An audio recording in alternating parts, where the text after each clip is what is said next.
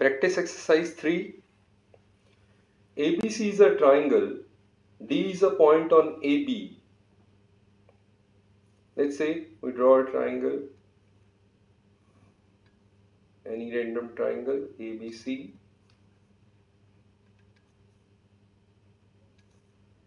And then D is a point on AB such that AD is to DB is 3 is to 2. Let's say D is this point and this is 3 is to 2. E is the midpoint on BC. E is midpoint on BC, that means this is 1 is to 1. And AE cuts CP at CD at P. So AE cuts CD at P. Find the ratio of CP is to PD. So this is to this we need to find out. CP is to PD. Okay, let's join this point B to P. Then if I consider this triangle ADC,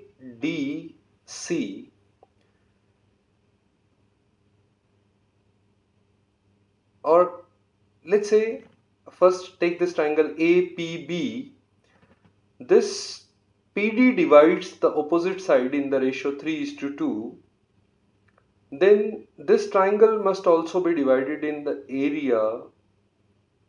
Ratio of areas is also 3 is to 2. That means let's take this to be 3x, area of this region 3x, and this to be 2x. Now in PBC, the ratio of areas must be 1 is to 1. That means let's take this is y and this is y. But if I consider AE dividing the opposite side in 1 is to 1 and the total area on the left hand side, it is 3x plus 2x, 5x plus y, then it must be here also, it must be 5x plus y.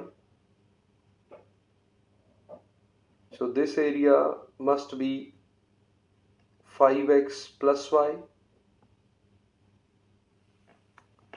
Because AE divides the opposite sides in the ratio 1 is to 1, the area of triangle ABE must be equal to area of triangle AEC. So here it is 5x plus y, this must be 5x plus y. Now if I see triangle ADC, if AP divides the area in ratio 3 is to 5, 3x and 5x, then the opposite side must PD is to PC must also be 3 is to 5.